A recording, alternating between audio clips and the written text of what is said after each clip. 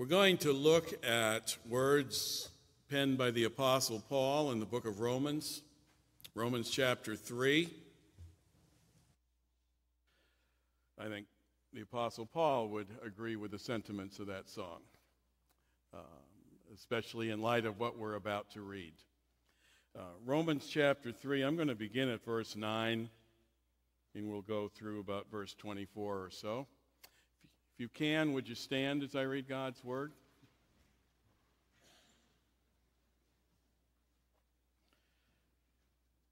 What shall we conclude then? Are we any better? Not at all. We've already made the charge that Jews and Gentiles alike are all under sin. As it is written, there is no one righteous, not even one. There is no one who understands, no one who seeks God. All have turned away. They have together become worthless. There is no one who does good, not even one. Their throats are open graves. Their tongues practice deceit. The poison of vipers is on their lips. Their mouths are full of cursing and bitterness. Their feet are swift to shed blood. Ruin and misery mark their ways. Excuse me. In the way of peace they do not know. There is no fear of God before their eyes. Now we know that whatever the law says, it says to those who are under the law, so that every mouth may be silenced and the whole world be held accountable to God. Therefore, no one will be declared righteous in his sight by observing the law. Rather, through the law, we become conscious of sin. But now a righteousness from God, apart from the law, has been made known, to which the law and the prophets testify. This righteousness from God comes through faith in Jesus Christ. To all who believe, there is no difference, for all have sinned and fall short of the glory of God, and are justified freely by his grace through the redemption that came by Christ Jesus. Amen. Please be seated.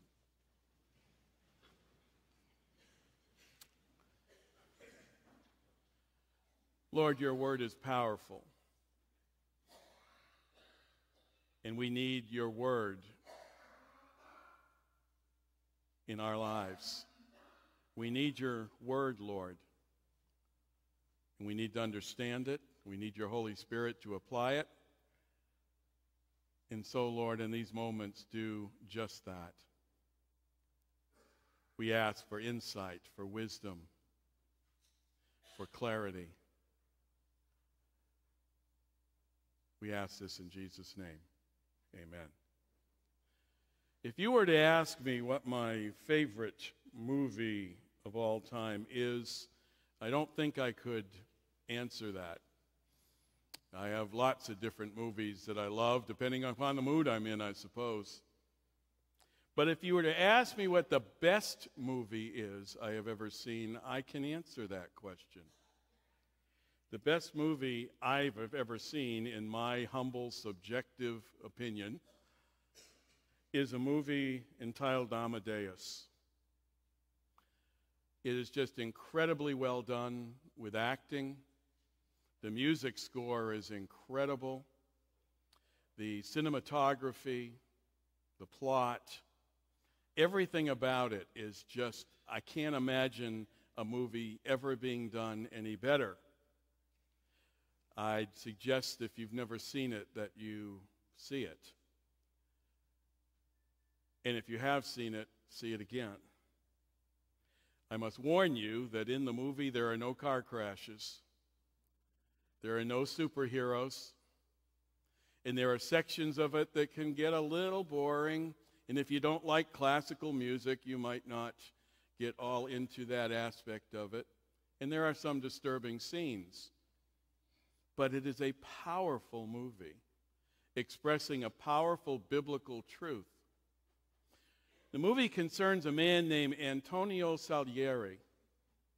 Salieri, as a young boy, loves music. And the passion of his heart is that he would grow up to become a composer who would compose beautiful music and thus be renowned in that field. And so he makes a deal with God. And he says, God, if you will grant this wish of mine, I will serve you with my whole life. I will be celibate and devote myself only to you and my music. And I will use the gift you give me to glorify you all my life. Salieri does grow up and becomes a renowned composer, one who is loved and respected. He ends up in Vienna, which was sort of the capital of the music industry, as it were, at that particular time. He held a very important post, was very influential. And he says, everything in my life was wonderful, just the way I wanted it to be, until a young man named Wolfgang Amadeus Mozart shows up. And as he's portrayed in the movie, Mozart is rude, crude, immature, ill-mannered, by his own admission, a profane man. And he comes to Vienna as a man who embodied all of the characteristics that Salieri hated. As totally opposite of Salieri as you can possibly get. Salieri dedicated his life to living God's way. Mozart shows up, and he's the complete antithesis of that. Then Salieri listens to Mozart's music, and he realizes that Mozart's music far surpasses his in beauty and intricacy in every single way. That Mozart's music is truly miraculous. That Mozart has a gift that Salieri does not have, a gift that could come only from God, to make music that Salieri could never dream of making. As Salieri says, all God gave me was the ability to appreciate it. And the fact that God gave this great gift to a man Salieri calls a vile creature, and not to himself, who had been a pious man throughout his life. This fills Salieri with anger and hatred. Anger and hatred toward Mozart, yes, but really anger and hatred toward God. That God would entrust this gift of music to a man like Mozart, when Salieri has lived his entire life dedicated to God and did not receive a gift of this magnitude. And it ultimately drives Salieri insane. The movie's called Amadeus, not just because that's Mozart's middle name. The word Amadeus literally means loved by God, or God's beloved. It's an ironic title. Which one was beloved? Salieri, who did everything right? Mozart, who did everything wrong, and yet God blessed with this awesome gift? That's the question that the movie raises. For Salieri, it was unfair. God should reward the good people. He shouldn't reward the bad people. In Salieri's mind, he should have rewarded me, not Mozart. I've done things right. I've been worshipful. I've been kept my promise, my vows to God. It's not fair that I didn't get it and he did. Now be honest. Don't we all resonate with Salieri a little bit? In all honesty. Doesn't that somehow resonate with our sense of what should be fair and just? Shouldn't the good people get the good stuff? Shouldn't the bad people receive the bad stuff? I mean, somewhere in us, doesn't that resonate? You should get what you deserve in life. both positively and negatively. When things go wrong in our lives, how often do we think, well, what did I do to deserve this? And if something wonderful happens to somebody else, we think to ourselves, I wonder what they did to deserve that blessing. Somehow or other, in our thinking, it just seems universal in humankind that we have this sense of fairness that says good should be rewarded, bad should be punished. It shouldn't be the other way around. Something's wrong here, and that's what Salieri was dealing with in the movie. I'm going to talk this morning about grace. And grace, if you think about it, is unfair, according to that definition. Grace is unfair. We'll flesh that out in a minute. This month, we're celebrating 500 years of the beginning of the Reformation, and we're looking at some of the theological underpinnings of that movement that continue to resonate and reverberate today. We're looking at them in terms of these 5 solas, which means alone or only in Latin. 5 basic things that were the foundation of Reformation thinking. We've already looked at 2. We looked at sola scriptura, which means Scripture alone. That will be our basis and our guide for everything. Last week we looked at sola fide, faith alone, as opposed to works. Today we look at sola gratia, grace alone. What does that mean? Well, in the words of a song by Graham Kendrick, only by grace can we enter. Only by grace can we stand. Not by our human endeavor, but by the blood of the Lamb. Sola gratia, grace alone. Now, what is grace? Well, the traditional answer to the question, what is grace, is it's unmerited favor. Grace is what happens when God gives us what we do not deserve.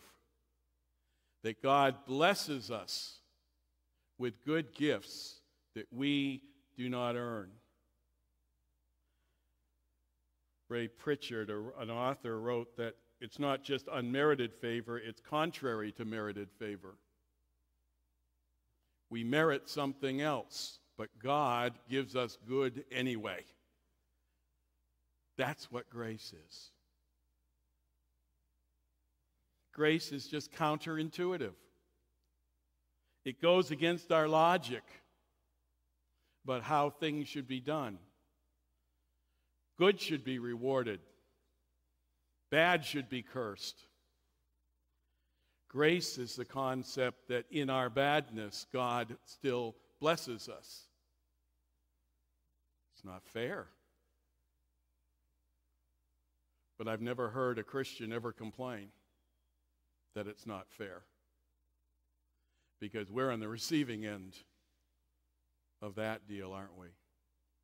That God graces us and gives us what we do not deserve. It is the clear teaching of Scripture that the Reformers in the 16th century rediscovered. They didn't invent it. It just had gotten covered up and pushed aside and forgotten in a large way. But they rediscovered it. And it has a tendency to get lost. And it has a tendency to get lost even among the religious, even among the churchgoers, even among people like us. It's so easy to fall into the trap of works and forget grace. It's so easy to fall into the trap of thinking that somehow we have merited what God gives us, when the fact remains it's all grace. It's all unmerited. For some reason, we love works more than grace, and that makes no sense at all. And yet we have the tendency to go down that road, maybe because grace is so counterintuitive. Goes against the grain of how we normally think in most other spheres of life. You should get what you deserve. But when it comes to God, aren't you glad we don't get what we deserve? That's grace. There's two theological foundations of grace, two things you have to understand in order to understand what grace is. The first is that we as human beings are sinful and helpless to change. Did you notice when we read in Romans 3 what he says? There is no one righteous, not even one. There is no one who understands, no one who seeks God. All have turned away. They have become worthless. There is no one who does good, not even one. And if we don't get the idea later on in the chapter, it says, all have sinned and fallen short of the glory of God. There is no wiggle room there, folks.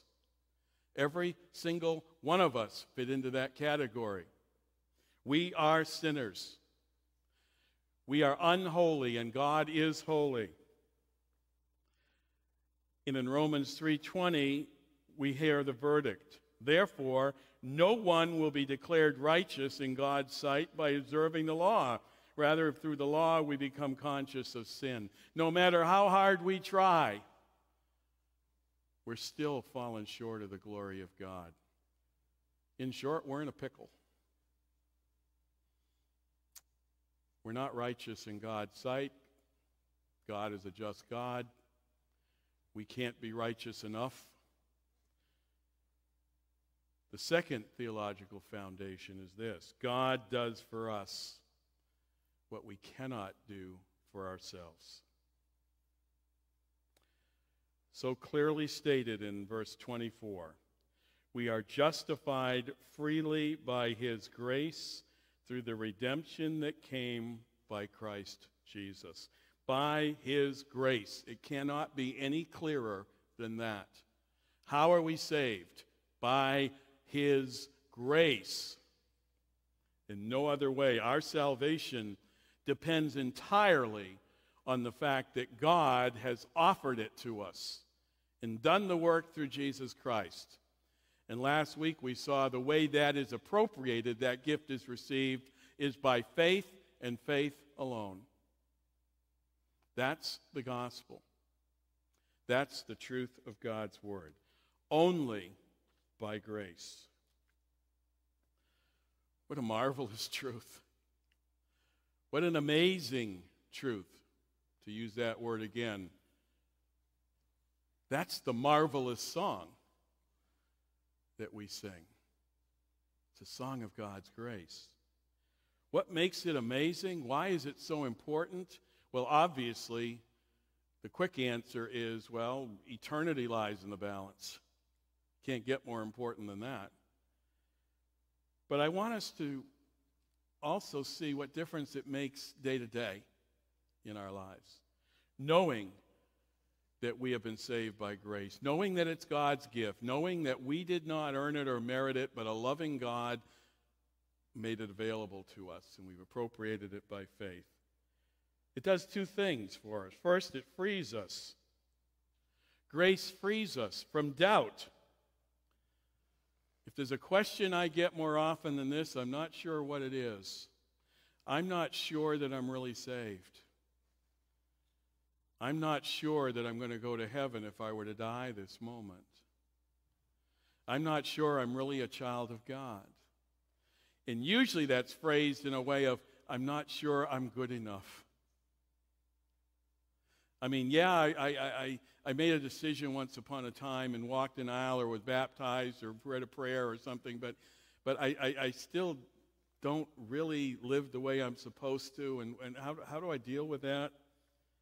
If you understand that salvation is by grace, that's the basis of our assurance.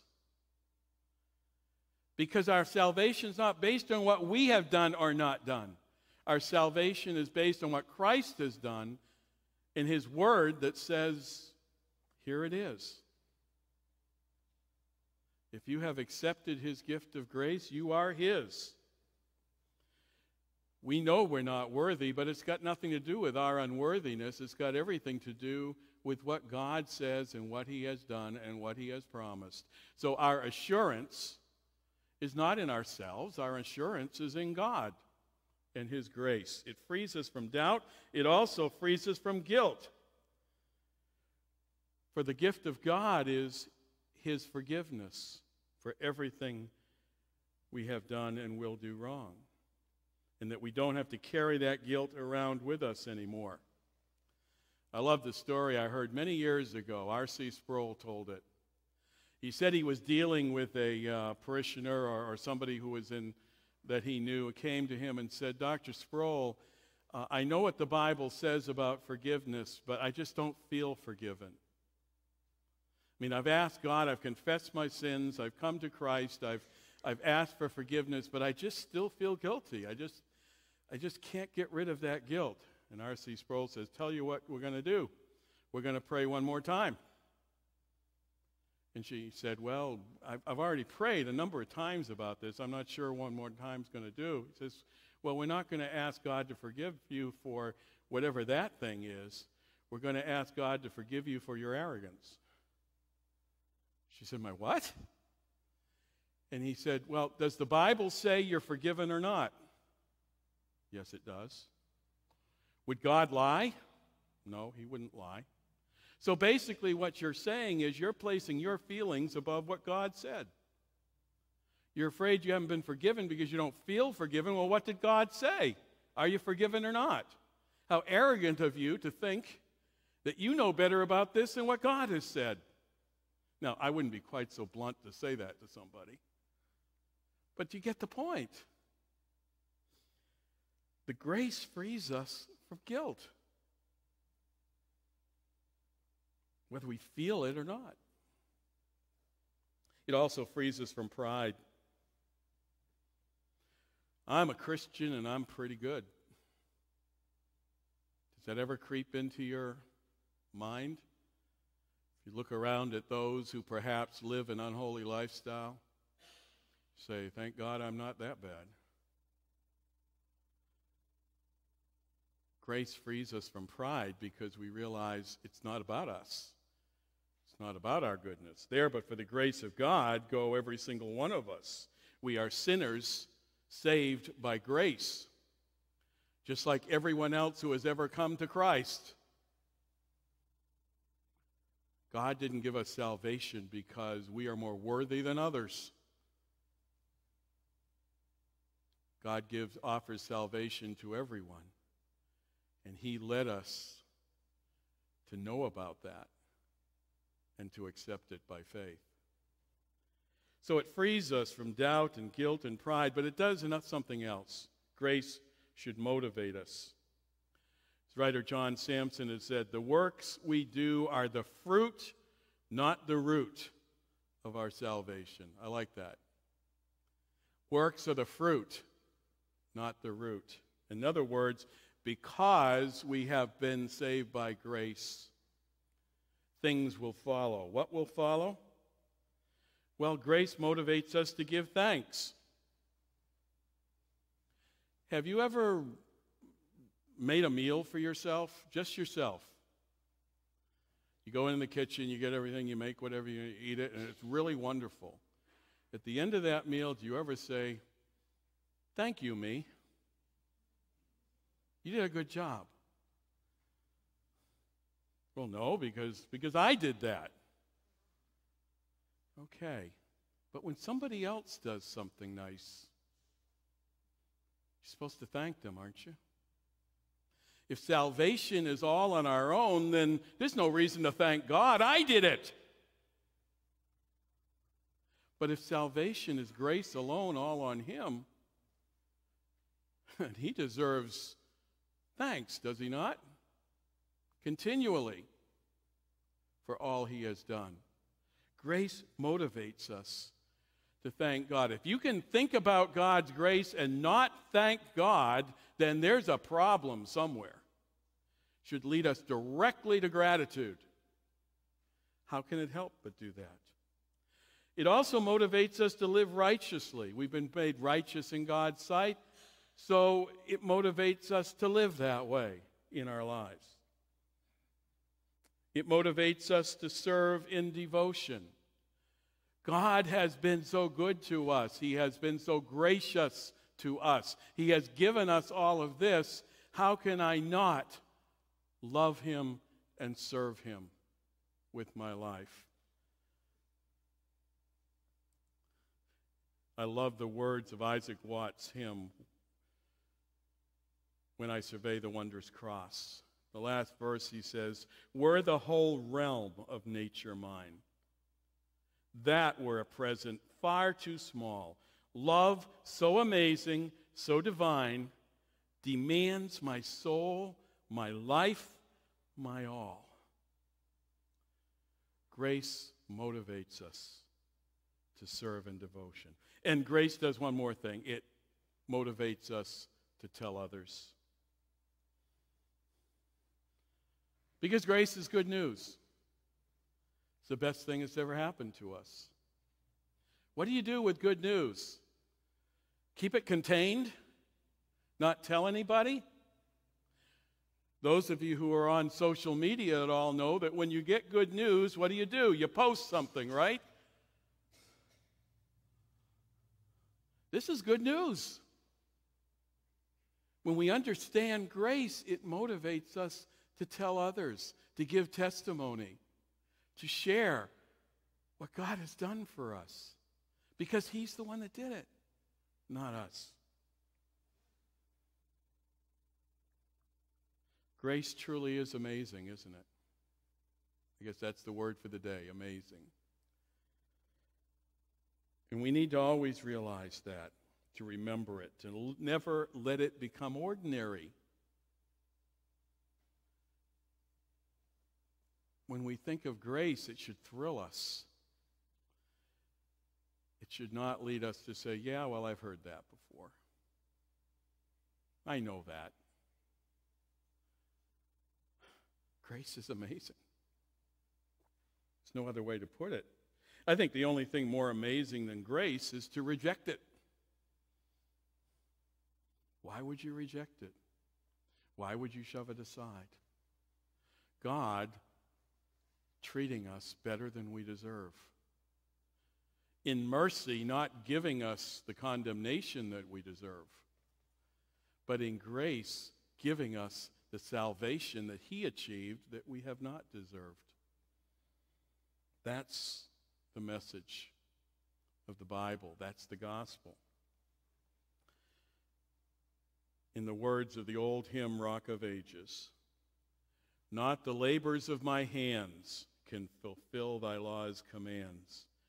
Could my zeal no respite know, could my tears forever flow, all for sin could not atone, thou must save, and thou alone. Nothing in my hand I bring, simply to the cross I cling. Naked, come to thee for dress, helpless, look to thee for grace." Grace alone. Praise God. It truly is amazing. Let's pray.